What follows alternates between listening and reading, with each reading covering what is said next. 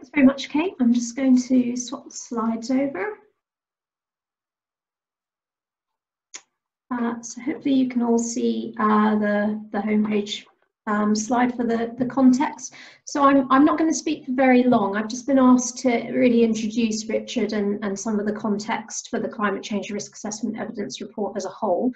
And as Kate said, the Committee on Climate Change are coordinating all of the work that's leading into the evidence report.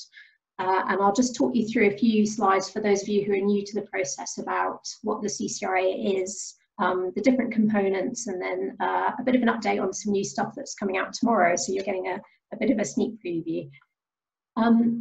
So this rather busy chart is something we're putting together for the evidence report to explain the statutory cycle. And what it's showing is that the Climate Change Act, which was passed in 2008, puts into place a 5-yearly cycle of national climate change risk assessments, followed by adaptation programmes, both for the UK government that covers England for most matters, and then each of the devolved administrations also does its own national adaptation programme.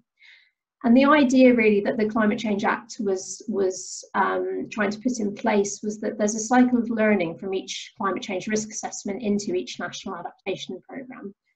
And the flow diagram really is just showing you that each CCRA cycle has led into a policy cycle and then a reporting cycle. And there's two sets of reporting. So one is that the Climate Change Act gives powers to the government to require adaptation reports from different organisations. That's called the adaptation reporting power. And that feeds both into the CCRA and the national adaptation programmes. And then the CCC, the Committee on Climate Change, has two roles under the Act. The first is to advise the government on the CCRA, the risk assessment. And the second is to report on those policy programmes to say how far we think adaptation is progressing around the UK. And then we flip into each subsequent cycle. So once there's been a risk assessment and a NAP, a National Adaptation Programme, and a progress report, we then flip into the next cycle. And the blue rings just show you that we've already completed 2 cycles of risk assessments and national adaptation programmes in 2012 and 2017.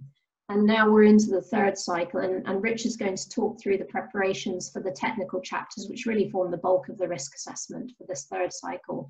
And then that will feed through into a 3rd round of national adaptation programmes and a subsequent progress report from us, both for England and Scotland.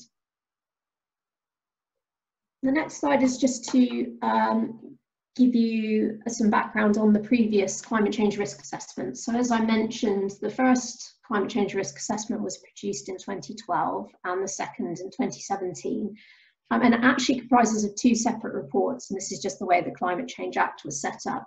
There has to be an independent evidence report, which in 2012 was produced by a whole consortium of organisations led by the consultancy HR Wallingford. And all of that evidence fed into a government report, which really set out the government's view of the key risks and opportunities based on that evidence that had been collated. And both of those were laid before Parliament in January 2012. The second cycle was a little bit different in that in order for us to give our advice, the government actually asked the Committee on Climate Change to produce the independent assessment report, which was the role that HR Wallingford did in 2012. And we produced our independent evidence report in 2016, and then the government laid its government report, which is the blue report on the end, in January 2017. And both of those are available at the links below if any of you would like to take a look at them. And what we're going to focus on today is one of the 4 sets of outputs that we get from the risk assessment evidence report. So Richard, as Kay has mentioned, is the technical director for the technical chapters, and really they form the bulk of the actual assessment. So they provide the detailed analysis that underpins both the identification of risks and opportunities, but also the analysis of the size of those risks, and then something that we call urgency. So we actually give something called urgency scores to each of the risks and opportunities that we look at, and Rich is going to explain in more detail how we do that and what that means. The evidence for that is drawn from a whole range of literature and new research that's been done as well, and again Richard will take you through that. I just wanted to flag that there are also 3 other sets of outputs that we're producing alongside the technical chapters. So there's a group of research projects that are being done through funding from the research councils and DEFRA and the devolved administrations. There's 7 of those, and they're actually being published tomorrow.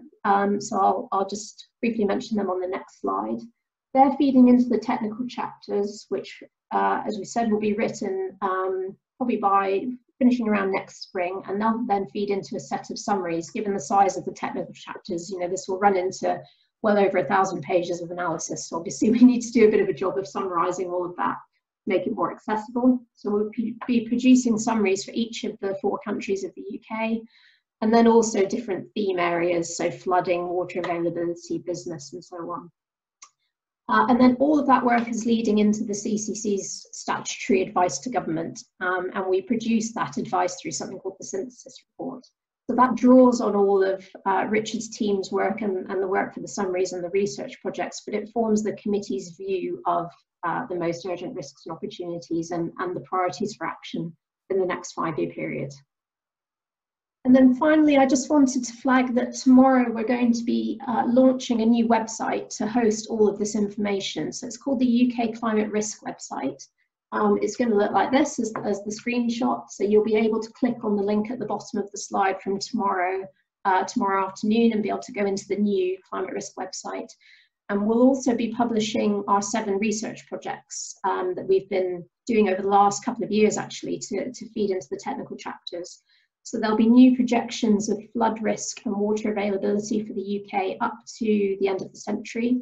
There's a project on how behaviour in communities, businesses and by individuals helps to moderate risk, if any of you are interested in behaviour change. There's a project on how risk cascades through infrastructure, the built environment and the natural environment. So not just within a particular sector, but how different sectors interact in response to a particular hazard. There's also one on thresholds and non-linear change in the natural environment, for those of you who are interested in that side. And we have some underlying data as well. So we've produced a set of socioeconomic dimensions to underpin all of the CCRA research and the technical chapters so that they're all using the same socioeconomic based data. That's been published for a while, but that's also going up on the website. And finally, there's a project about improving the accessibility of the risk assessment. So very sort of communications focused, and that will be published tomorrow as well. So please do go and have a look at the website when it's out tomorrow, and hopefully you'll find that a useful resource to see the updates as we produce the evidence report.